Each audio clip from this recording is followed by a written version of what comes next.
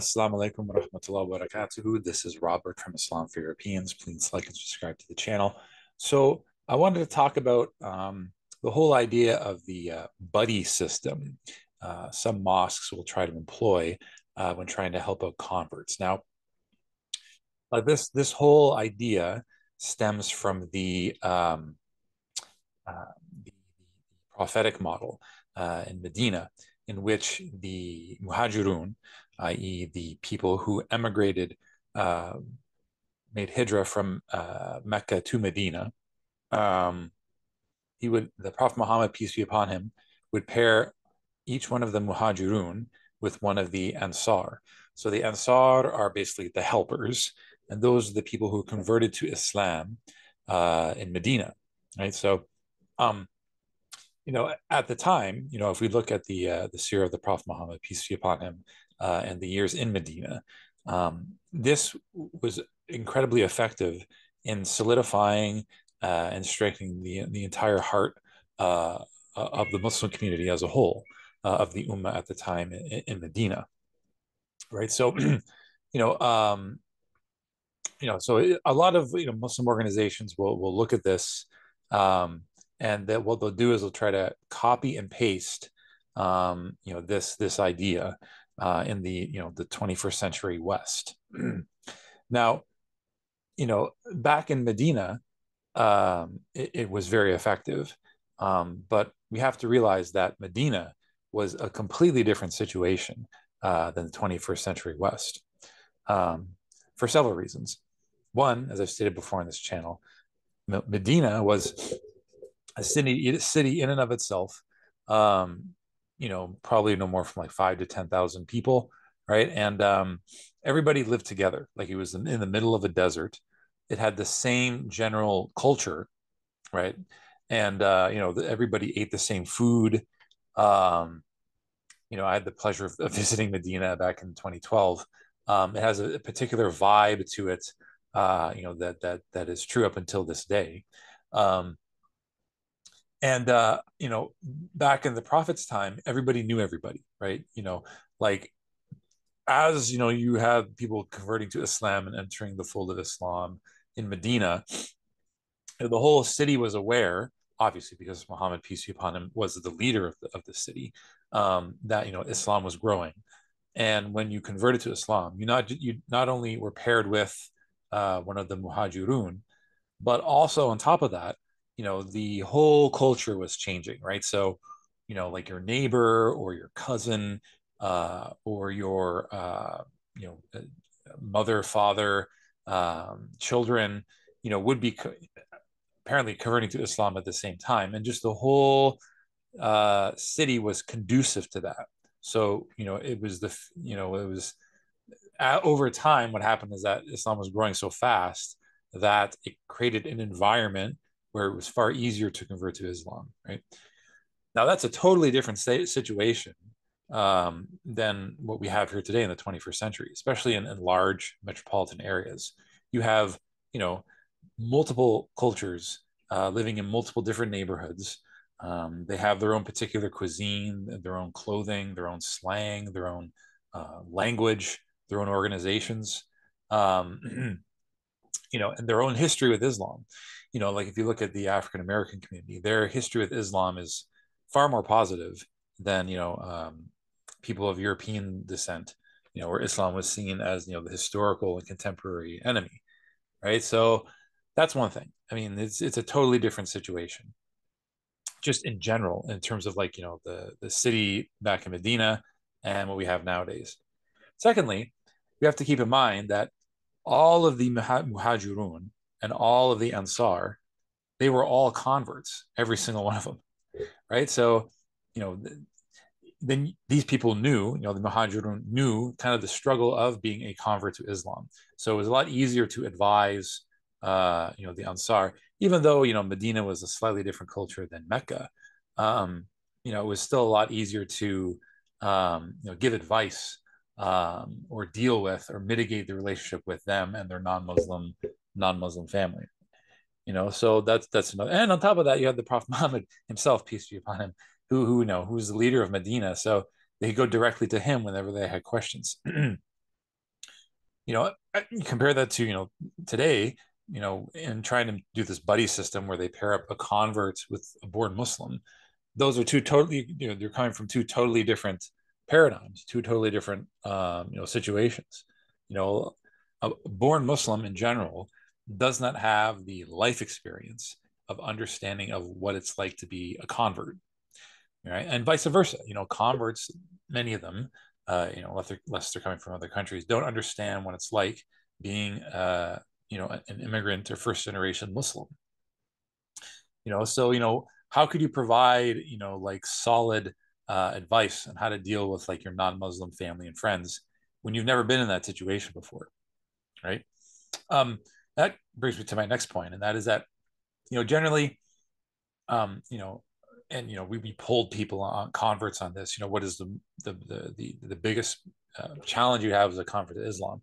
And the number one response was mitigating or dealing with the relationship with your non-Muslim family and community, right? And I would say, by and large, mosques, Islamic organizations, they're not interested in this. They don't have the desire to um, talk to your non-Muslim family and friends, or enter their cultural spheres unless they come to the masjid, right? So, and as we know, like not every many non-Muslim family members don't want to come to the masjid. um, it's a totally different territory, so you're basically living in two worlds. And what we find with this buddy system is that usually the born Muslim in charge of like being this new convert's buddy often doesn't want to do that. They don't want to they don't want to talk to their non-Muslim family and friends. I mean, from the get-go, you should, if you're going to create a program like this, that has to be like a box you need to check off. Like, are you willing to dialogue with your with this convert's family and friends? And even if you do, they might be in a situation where they're hiding Islam from their family. They might be in a situation where they've told their family, but their family wants an out of sight, out of mind. They don't want to hear from other Muslims, right? Um, and they, who knows? There could be a lot of two-way animosity. Maybe someone wants to really help out converts, but they have a really negative attitude toward the converts ethnic group in general, and putting them in the same room together might backfire. So yeah, I mean, so on paper it sounds good. Like, I mean, I'm sure there's some good things that come out of it. I mean, usually what will happen with these attempts is that the born Muslim will end up calling this convert once a week or once every other week, say, hey, how are you doing, do you need anything, and invite them to come over to the mosque, right? So I mean, there's some good that can come out of it. I mean, any communication is better than no communication at all. Um, but I really think it's a square peg for a round hole, really, right? And you never see the inverse situation. I mean, you never see born Muslims saying they need help from converts, like, and have them pair up with a convert, because the whole method of pairing one of the Ansar with one of the Muhajiroon was that it was like they were helping each other out. Um, like the Muhajiroon, they need to get integrated into a new community, and the Ansar, they want to be integrated being a new Muslim. You never see born Muslims reaching out to converts, or even people interested in Islam who are like almost converts, and say, hey, I need help. I'm a new I'm a new immigrant. I'm just came from Syria or Iraq or Somalia, and I need a convert to show me the ropes. Like tell me about the culture here. Um, they don't do that. What they do is they have their own organizations, or their own tight knit communities, or their own relatives who are already here, and those are the ones that help them get acclimated, right? Why? Because they've been in that situation before. They have firsthand experience. So, and these organizations are heavily funded by the Canadian, by the government, Western governments, nonprofit organizations, um, private donations, um, like you have the Syrian Canadian Association, the Pakistani Canadian Organization, the Bosnian Canadian Organization. um, and no Islamic organization ever says that these organizations are causing division, that they need to be dismantled. um, this is just it's just human nature and common sense. You want people who are experts who have been in the same situation before helping you out. And I think that's why you don't see an inverse situation where born Muslims are asking converts for help. I mean, I know converts are very small in number, whereas the Ansar and the Muhajiroon, was pretty much 50-50, right? So, in conclusion, at best, the whole buddy system, there are mild positive things that may come out of it. Maybe it'll help someone go to a mosque, if they're a convert. Maybe it's a good reminder. But in general, if you're not helping, the convert out with their non-Muslim family and friends, I mean, it's just those type of problems are beyond the scope of Islamic organizations in general. And I think for the most part, we find with these buddy volunteers that their whole spiel is like, yes, they want to be established friendships with these converts, but venturing out into your non-Muslim sphere, that's usually something they don't feel comfortable doing, and you can't blame them really.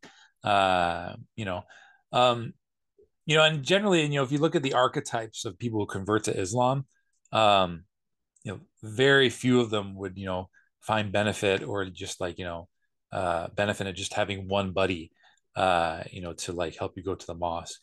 I mean, like usually people who convert to Islam are usually one of, but maybe four or five category types.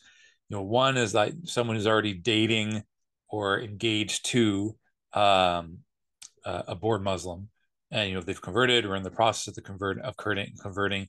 So they really don't need a buddy. They already have their BF or their GF, or like their fiance, or their newly married spouse, to be the one to help integrate them into a Muslim community. um you know you have other people who, like dive right in. They're single, but they dive right into an existing Muslim community. They don't really need, one buddy. They probably already made several friends already. They don't really need to designate someone, to be your buddy, because they've already dove into an existing Muslim community. You have the people who have taken their shahada, but they haven't told their family and friends, and doing so would have serious negative consequences. In that case, a buddy system wouldn't work out, because they're hiding it from their family, so they have to be very secretive, and calling them or texting them, that might actually let the cat out of the bag, right? And then you have people who've converted to Islam. They've told their family, but they're on edge with them. They have to walk a fine line, and not talk about Islam, because that's going to lead to them getting kicked out of the house, or getting divorced, or making them lose their job. And like, who knows? Maybe talking to one of these buddies, might be the straw that breaks the camel's back, and then the next thing you know, you have a convert that's homeless, right? So like, there's probably a few converts out there who might benefit from this kind of system. Maybe they're looking for friendship. Maybe they're shy, but and they want to have someone that can, like, be someone to hold their hand, to bring them to the mosque. In that case, it might work. But I think for the vast majority of people I've seen who've taken their shahada, I mean, it's not that it's a bad idea. Um, it's just ineffectual. It just shows that, like, we don't really assess problems before engaging with solutions, right? We just copy and paste whatever they did in Medina, um, and assume that that's going to work. But when you step back and you take a deep look at the issues that converts are facing, and really the type of situations that born Muslims are in as well, the whole buddy system, really doesn't address many of those issues, right? So that's all the time I had for today. Please leave a comment in the chat, if you have comments on this situation. Also, I'll be interviewing Sister Milahan coming up later this evening, so stay tuned for that. It'll be at 8 p.m. Eastern Standard Time, 5 p.m. Pacific Time. But yeah, that's all I have for now. I'm your host, Robert. Assalamu alaikum wa rahmatullahi wa barakatuh.